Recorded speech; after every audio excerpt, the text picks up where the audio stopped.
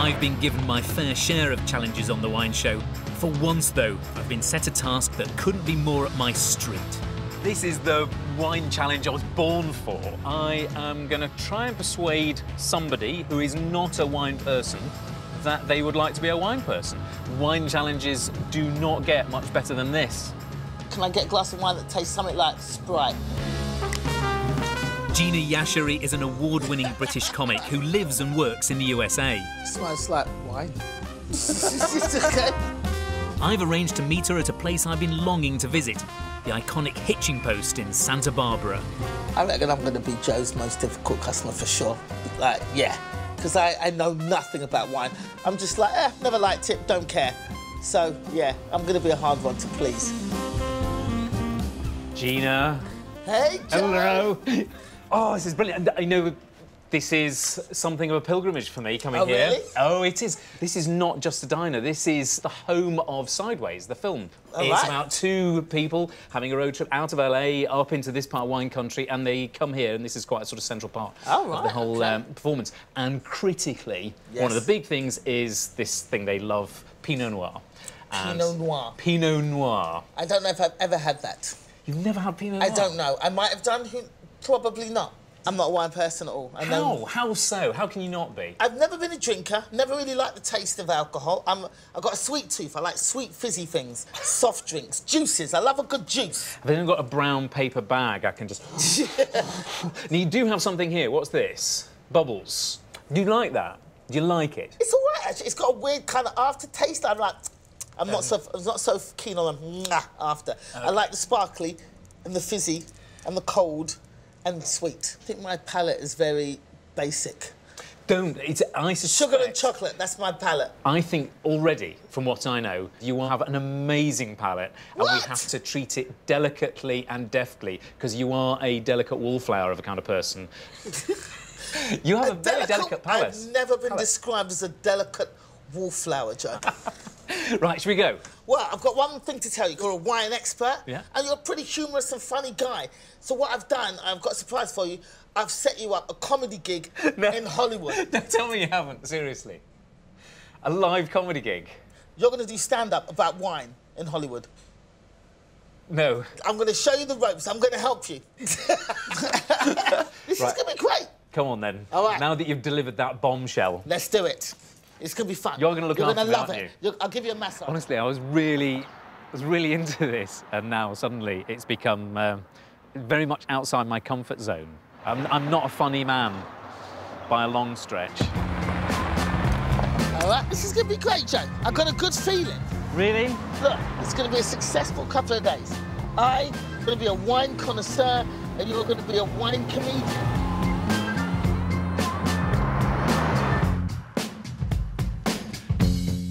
Basking on the shores of the Pacific, after Napa, Santa Barbara is America's most important wine region and is home to more than 115 producers.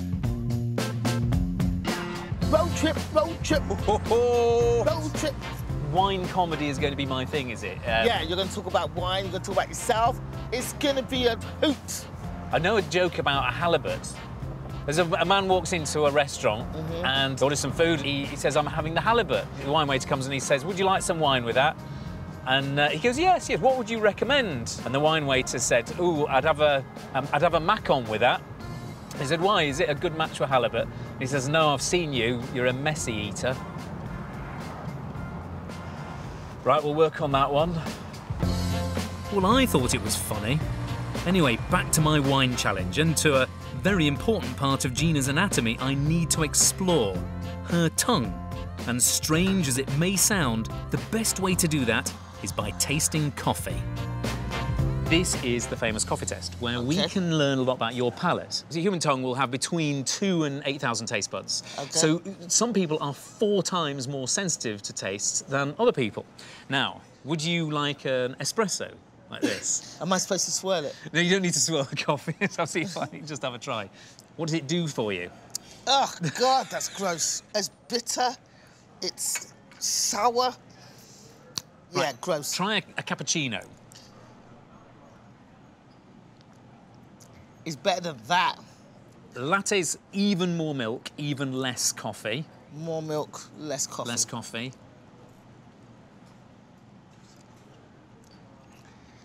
Still not quite there. Still don't like it. Right, mocha latte.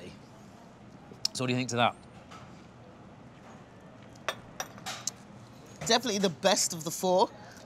This would be way better, though, if you took out the coffee. Exactly. Yes! If it was just chocolate. Brilliant. Now I know exactly what your palate's like. You have lots of taste buds. So it's like somebody's turned the volume right up. So if somebody puts loud music on, it's overwhelming. It's sort of massive. You need a nice, quiet flavour to go with the fact that your volume's turned right up because you're very, very sensitive. That's why you have an amazing palate. You have a phenomenal palate. You are very special. I don't know, 5, maybe 10% of the population. I'm in the top 5%. You're in the top 5% of tasters. Of the population. So that means that much of the world's wines, we really aren't going to get very far with you at all. I can't believe it. I'm top 5%. I just thought I had a sweet tooth. But according to Joe, I'm a genius of tasters, basically. Well, I don't think you're going to find you're going to be 5% of the top comedians in the world. But if I can get you to the top 70, I think I can do that. This, I thought this was quite funny. I was the wine writer for the Herald newspaper in Scotland, the west coast of Scotland. And my job was to try and persuade Glaswegians that they might like to have a drink on a Saturday. That's pretty good. It's getting better. That's not bad. Yes! So as a hypersensitive taster, I have my doubts that a red wine is going to suit Gina. Here is our winery. Ooh. But a delicate Pinot Noir is worth a try. I don't think it's sweet enough for me. OK. I think I need more fruity. I don't like the dryness. Astringency. I don't like the astringency. Right. Yeah, just as I thought, we need to focus on softer, fruitier wines. So we're off to downtown Santa Barbara to try some popular white varieties, starting with a Sauvignon Blanc. Do you like that? It's quite fruity. There are particular fruits, gooseberries. I don't know what gooseberries smell like. No idea. Right, have a taste, come on. That's it. It's got that little bit of tartness. Would you like it to be a little bit more... sugary? Do you have a Pinot Grigio? Pinot Grigio? Because I'm just thinking that this might taste a little bit softer and gentle, which could be your sort of palate thing. So this is a Pinot Grigio 2015. That is definitely nearer. This is getting definitely better. nearer. I like that better than that one. So I think you like this slightly softer, gentler acidity in the wine, and it lets more of the fruity juiciness come through. Now we need to just refine this. Obviously, this is a two-way street. Hello, guys, in the store. Hi. Oh, hi. He's going to do some stand-up tomorrow about wine, and I want him to test out a couple of the jokes. Ladies and gentlemen, all the way from London, via the wine show, I give you Joe Fattorini! Yay! Thank you very much indeed. Thank you. My name is Joe. I'm from England. I present a TV show about wine. You know what? This is not my first job. I did other things before that. I used to work in the United States. I worked for the US PGA Tour. You know the US PGA Tour? My job every week was to go around and persuade middle-class white dudes who've just played a round of golf that they might quite like to have a drink. I can see the gentleman just there. He's writing that down. We'll work on some of those gags. I was watching carefully. Thank you very much. Excellent, excellent. Oh, this is very hard being a comedian. If the audiences decide they don't like you, you're screwed. You've got to get that first laugh within the first 30 seconds. Straight to the punchline. Boom, boom, boom, smash, and you'll be fine. Oh. After an evening practicing gags for my big gig, today is Judgment Day. But before what could be my slow death on stage, there's still the small matter of finding a wine for comedian Gina Yashere. So I've come to Santa Barbara's wine quarter, the Funk Zone. I've got a very specific brief for a very particular sort of palate. I'm looking for something that is plush and fruity, quite soft, low acidity. Which is your softest, roundest red? I love it. I'm just wondering whether my friend would love it. I was wondering about Grenache Blanc. I think I am getting a bit warmer here. I think that's the one that's closest to where Gina is going to be. Can I get a Grenache Blanc? Thank you very much indeed. Thank you very much. Brilliant. See you again. Enjoy. Thank you. Just really fruity is what we're after. This is a blend of 7 different grapes. That is really right. Yeah. OK, I like that. I really like it. I'm just wondering whether she will. Have you got another rosé? It's a Zinfandel and Grenache Blanc. It's called Deborah. That is delicious. Hit me up with a Deborah. All right. Is that for me? Yep, that's for you. Awesome. See you again. So much, yep. I've got my shopping. As a super taster, Gina's palate is highly sensitive to bold flavours and textures, so I've chosen 3 softer wines: a Grenache Blanc, a Zinfandel and Grenache Blanc blush, and a half-dry Riesling. I'm convinced that one of these will awaken the inner wine lover in Gina. If not, I could well end up as the butt of one of her jokes. Let's have it! Let's have it! I could crush your career right now. Yes, That very makes me- easily. We're tasting the wines at Stearns Wharf overlooking the Pacific, so if Gina doesn't like any of the wines I've chosen, at least I can dive for cover. Right, I'm going to start off with this. This is a Grenache Blanc. I can smell it already, actually. Can you? It smells nice. Good. Excellent. We're on the right track then. Go on, have a taste. You do this. Good. First impressions. It's quite strong on the back of the throat. It's quite sweet. I like the sweet. It's fruity. Yeah. It doesn't leave a horrible lack on my tongue, which I like a lot. Good. We've started strongly, I Yeah, think. that's pretty good, But I John. don't think that's going to be the one you really like. Okay. California is very famous for these blush wines, Okay. particularly made from Zinfandel. So have a go. This is Deborah.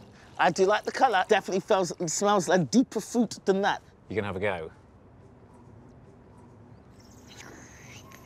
Your face is a picture doing that. I did like that one, but now I'm like, actually, no, this one's a bit better. Yes. I like the extra sweetness and fruitiness in this one. It doesn't leave that horrible on my tongue, which I like a lot. It's nice, I like it. Right, having understood about where you are with texture and flavour and ripeness and then fruitiness and the best bits out of red, I think this is where we go. This is a Riesling growing in the hills here. So have a try of that. Doesn't smell as strong.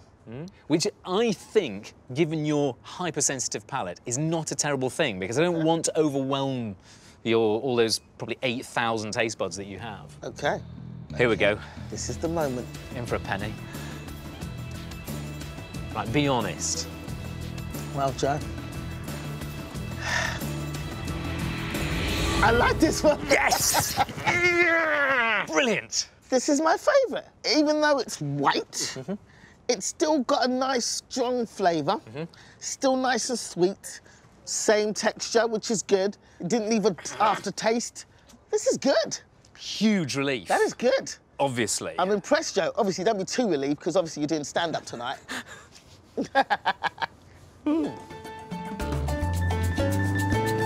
Yes.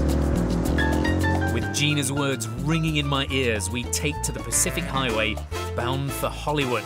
Tonight, I make my debut in the most cutthroat business there is. All right, you ready? Let's start going through these jokes. OK, What's your opening? good evening, ladies and gentlemen. My name is Joe, and I'm from England. I'm from England. I was lucky enough to receive one of the finest educations at... I'm getting very concerned now, Joe. All right, so from the top. Hello, my name is Joe, and I'm from England.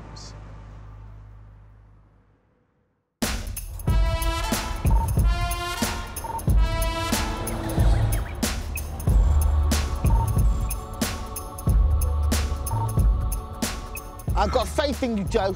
I have faith in you, man. Calm down. Let's do it. Oh, Oh, that's excellent. Let's face right here.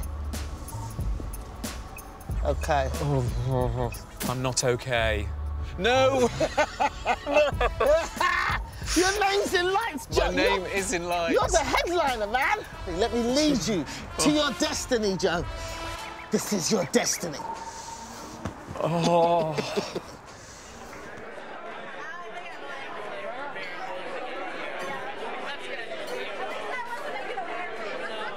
All right, Joe, this is it. Your moment has come. I'm going to go and drink a glass of Riesling. Okay. You're on your own now. I'm on my own.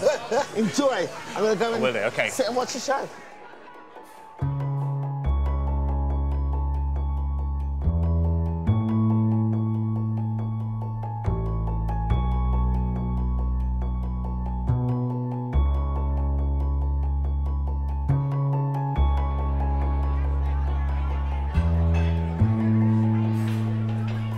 I'm about to bring up your first comedian of the night, guys, all the way from London. It's actually his first time ever on stage. So make a lot of noise. Start clapping right now for Joe Fattorini!